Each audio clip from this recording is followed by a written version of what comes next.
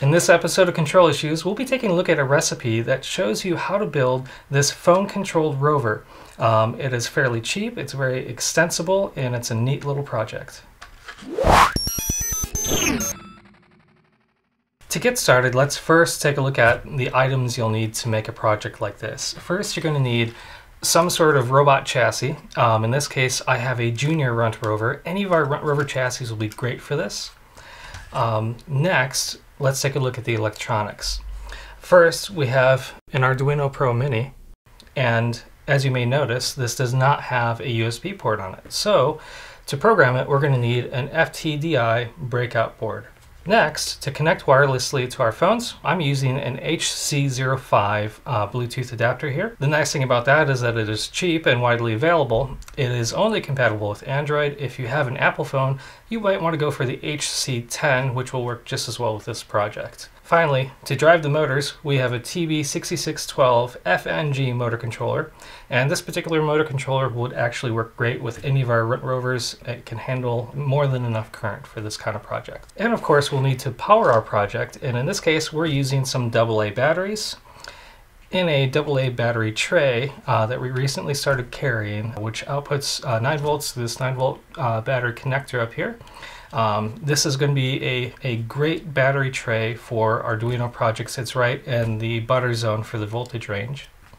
And in this case, I have bolted a magnet to it, and I have also bolted a magnet to the inside of the chassis using a belt mount nonetheless, which actually works great for mounting that little magnet. And this gives me a really slick and easy way to just snap that battery cartridge to the inside of the robot. Next, let's take a look at one of the most exciting parts about this project, I think, and that is the ease with which you can create the mobile app that you use to control your project.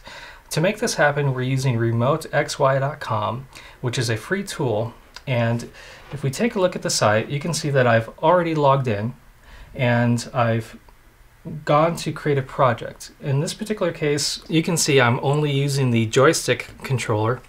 But there are various other control elements we could choose from, as well as indication elements, which would be useful if you're wanting to read data from your project and see that data on your phone.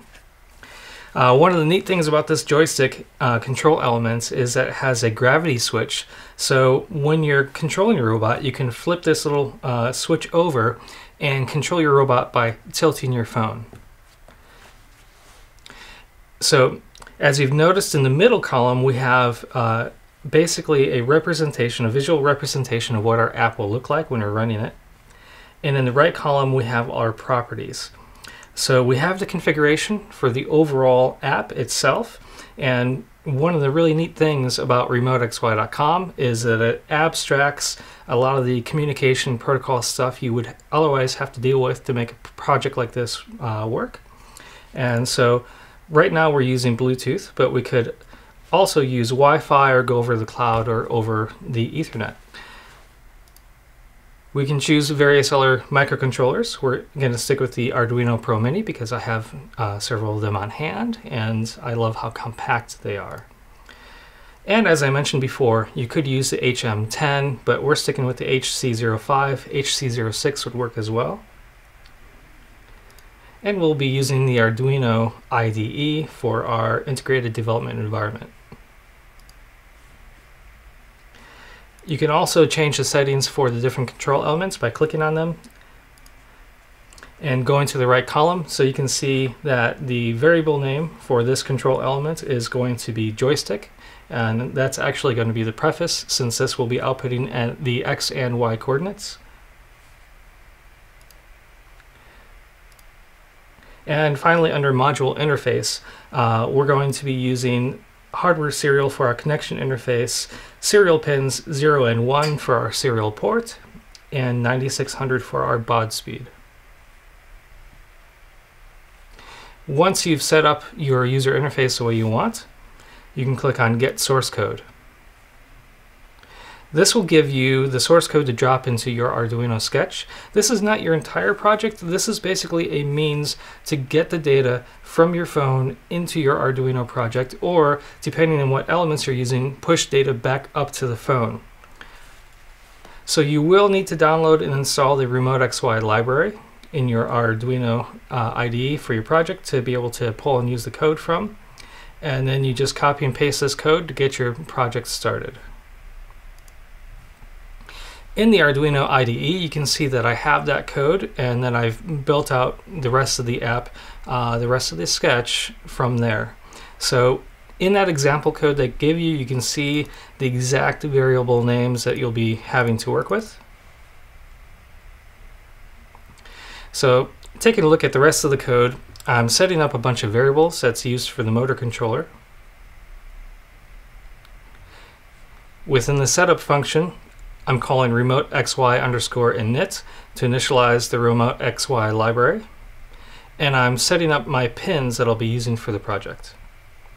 Finally, I'm setting the remote xy joystick underscore x and joystick underscore y to 0 to begin with. At the beginning of each loop, we're going to call remote xy handler to update the variables to the latest version of what they should be.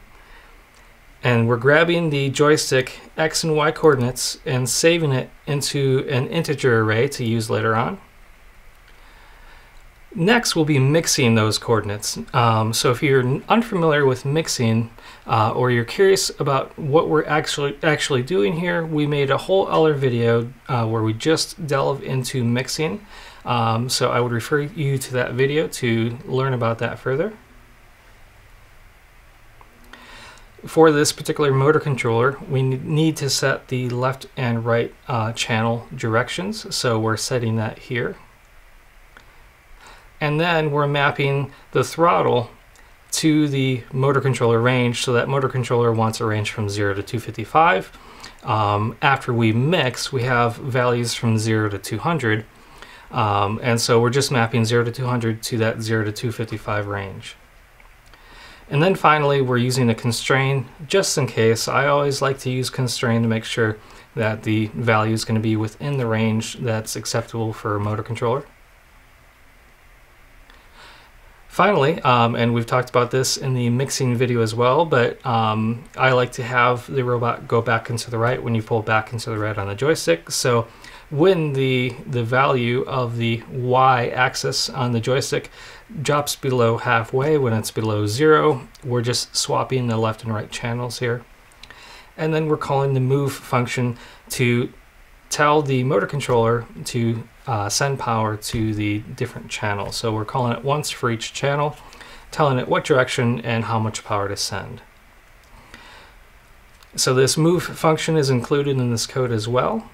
I have some notes here as to what the different pins are, but basically we're taking the motor controller out of standby, making sure that it's not in standby, and then we're determining what pins we need to call high and low to set the direction, and then we're sending the power onto the motor based on which motor has been sent in the variables here.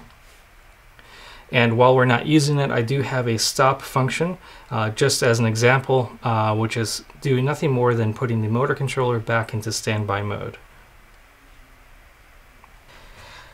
So that was a fairly brief overview of the code and of remotexy.com. We will have an instructable to go with this video as always, so look for that link in the video description. So next, after you've loaded the code onto your Arduino, you need to connect your electronic components together. There will be a wiring diagram in the instructable as well.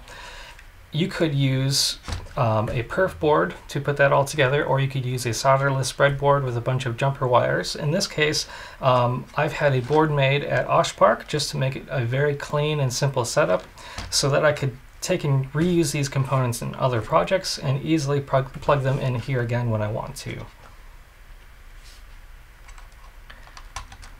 So in my case, it's going to be a very simple operation of simply plugging these three components in.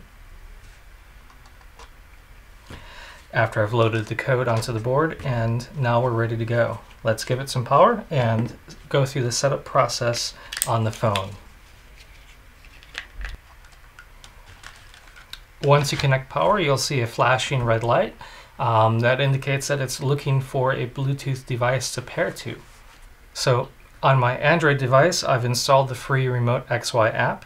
But first I'm going to need to pair the Bluetooth device. So this will vary depending a little bit on what version of Android you have. But I'm looking at the various Bluetooth devices my phone can see. I can see the HC05. I'm going to select that. And as the note indicates, the pin is going to either be 0000 or 1234 rather. And in this case, I know that it's 1234. So I'm going to do that, and I'm now paired to the Bluetooth device. You can see that it is connected, and I'm going to go into the Remote XY app now. And as you can see, there are no projects here when you first go into it. I'm going to click the plus button, tell it that I'm looking for a Bluetooth device, and that'll show up underneath there. It'll show the different Bluetooth devices that you have paired to. And now I am looking at the app that we just set up moments ago within their web app. So now that I'm paired to my device and everything's connected, the code is loaded, everything's ready to go, I can start driving it around. So one of the most exciting things about this particular recipe to me is that it's Arduino based, and it makes it easy for you to develop your own app, so to speak, and get data in a two-way manner. So you could connect servos, you could connect more motors, you can connect sensors, you could read the data from those sensors into your app here. So this is really kind of just a bootstrap project. This is just a place to get started, and then you could build out more complex and cooler projects from here. Thanks for watching, and as usual, if you have questions, send us an email to tech@servocity.com.